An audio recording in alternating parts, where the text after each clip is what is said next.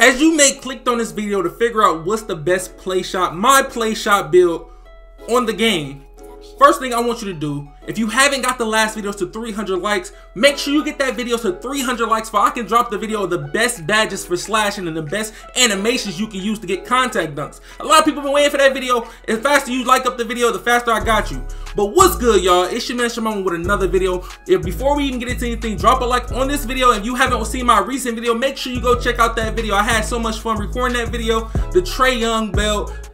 Oh my god, y'all just don't understand. I have so much fun playing this build. If you want to actually recreate that Trae Young build, like I told you, just make him 6'2". You can make him a play shot, or you can make him an actual sharpshooter. But as y'all know, a lot of people ask me, bro, how do you make that build? How did you get that badge count? First of all, the badge count came with defensive ways and also offensive ways. A lot of people make this build, they also get the name offensive threat. Mostly y'all might have watched this video, might have an offensive threat build. That's maybe because you have 22 shooting badges, maybe 21 playmaking badges, and maybe a few defensive badges like 5 or 6, maybe 5 at the most, 6 at the most. But how I built this, I made sure I got enough badges to be able to play defense if I have to play on ball defense, or I was able to play in the corner. This did not affect me when I was playing rec, pro-am, 3v3, park, or stage. So anybody that's watching this video, this is a great all-around build. You're not really limited. You're not. I can say this is the best balanced build for literally the play shot pie chart. You're not losing anything by making this build. So as you see my stats, I have an 89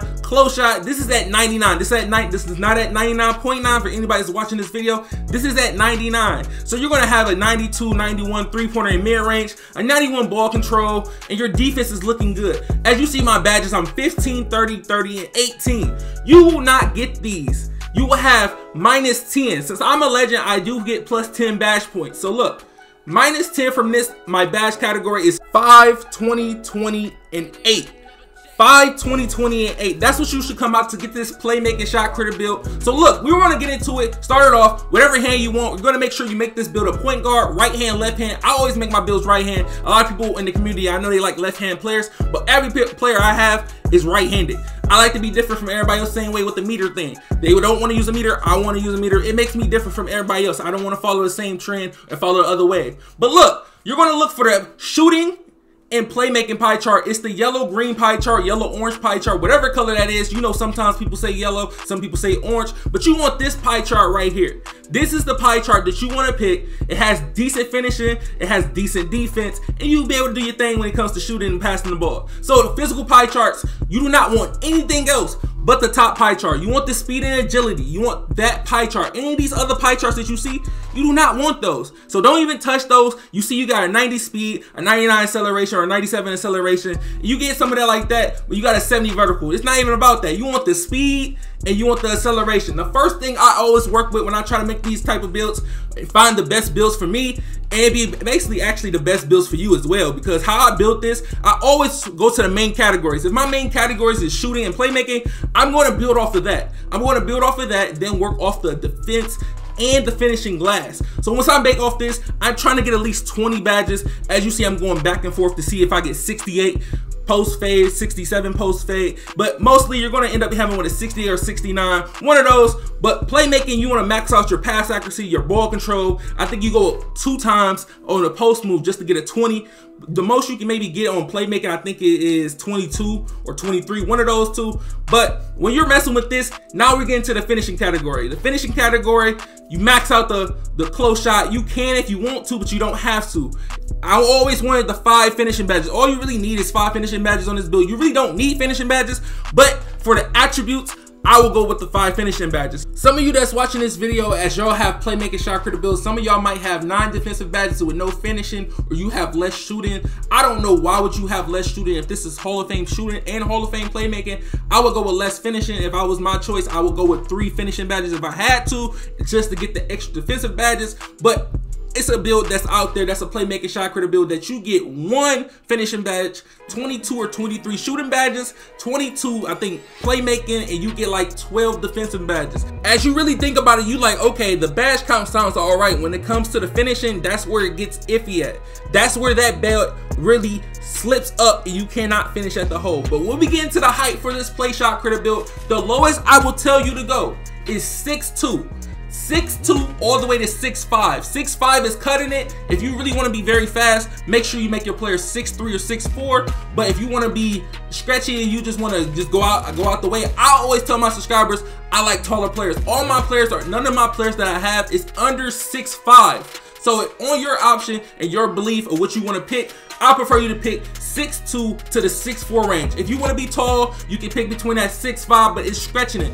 If you see, the build I have is 6'5". I showed y'all that's the build I use all the time on the threes or when I'm playing twos, just trying to go for rep. But since I don't have to go for rep no more and I play a lot of threes, 6'5" is a great weight. I like the 6'5". It doesn't really affect me as much.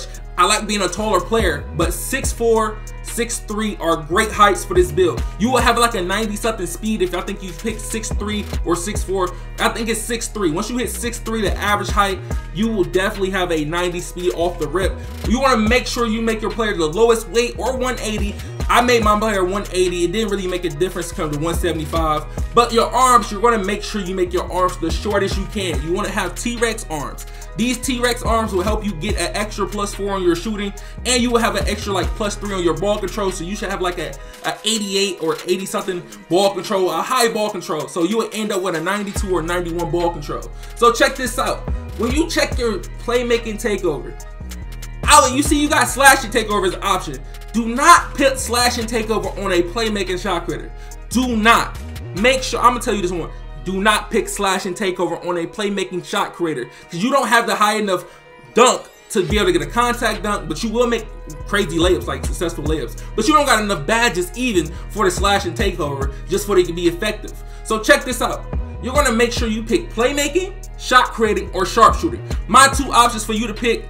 Pick the sharpshooter badge if you want to be able to use steady shooter if you want to and just have fun. But if you're mostly a dribbler, I prefer to pick the playmaking badge. But all around, it's between playmaking or shot creating or sharp for this build. Never pick the slashing badge, even though it's an option. I wasn't about to leave y'all guys hanging, so look. I'm gonna give you my badge setup, also a badge setup that I will give you that will maybe help you out. So as you grounding badges, or when you get the badges for this build, this is the best way you can have it set up. For finishing badges, this was the only thing I was working with. I was working with fancy footwork on silver, slippery finisher on gold. These are the only two badges I had equipped on my build the whole time getting to the grind to legend. That's all I used, but I had another setup for this actual 5 badge build. So look, for these 5 badges, this is an easy setup. If you're going to hop step to the hole, this helps you. But consistent finisher and fancy footwork. So you have two options. You got the fancy footwork and slithery, or you got the consistent finisher or fancy. It's based on how you play. But hold on. Shooting badges. Shooting badges, you must have quick draw on Hall of Fame. You gotta have range extender on like, what's the point of you having this build if you don't got range extender on Hall of Fame? Green Machine, you don't need Green Machine on Hall of Fame. You don't need it on gold, but keep it on silver if you have to. If you really want to get some other badges, you can have this badge on silver. It works the same as Hall of Fame and gold. It actually ends up working better. It's literally the same thing. That's why I do not use this badge anything past gold. Catch and shoot, dead eye, but I'm gonna put it on gold because how this is my setup. So my setup, this is what it will look like. For you, I prefer you not use Green Machine on gold or catch and shoot based on how you play. You put catch and shoot on bronze and difficult shots on silver. But these are the 3 main badges you need once you get the badges for your build. For playmaking badges, you must have Dimer. If you're a guard and you have Hall of Fame playmaking badges and you don't have Dimer on, what type of guard are you?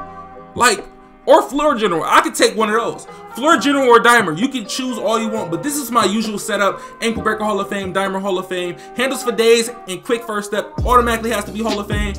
And Unpluckable is your choice. As y'all know, Unpluckable is a here and there. It's an iffy badge. It doesn't work all the time, or it doesn't work, period. But this badge, you want to have at least silver or gold. That's the only ones that's actually decently work. But I keep mine on silver since I have 10 extra badges, or gold, but I prefer gold. Most of y'all might be using silver right now. So you're gonna have Dimer Hall of Fame, Handles for Days, Quick First Step, or Floor General based on how you play. If you don't know how to get ankle breakers in the park, or you're not really like a type of dribbler person, you don't have to put ankle breaker on. You can always put on Space Creator or Bailout, but these is the badges that you wanna end up using. You always wanna have that Bailout if you don't have the ankle breaker on, or if you know you're gonna throw pass out shots, make sure you put that Bailout on. Bailout on silver is the best one to use. You can put it on gold, but all the way up to Hall of Fame, it still works great. But for defensive badges, we got Clemson on gold, Intimidator on silver, and Pick Dodger on gold. This is my bad setup when I was checking ball, or if I had to check ball if we didn't have any lockdowns. But if you're going to be sitting corner, you know you're going to have a lockdown on your team. Clemson on silver, Intimidator on silver, Interceptor on silver, and off-ball pest on silver. If you don't know how to use off-ball pest, I feel bad for you, and there's nothing I can really do for you. You just take off off-ball pest and put Intimidator on, and just switch it out and put it on gold, and then you just have a nice little setup. And if you don't like the off-ball pest setup when you're off-ball, you could put Tyler's Defender on silver in the corner. It really is not going to make a big difference, but it does work. That badge definitely worked. If you haven't yet, make sure you drop a like. If you're new, make sure you subscribe. Put on post notifications so you never miss out for videos like this or any of my legend builds that I'm showing you that I had before legend. But make sure you drop that like. Follow me on Twitter and Twitch. It been your man ChaMoma, and I'm out, y'all. Peace.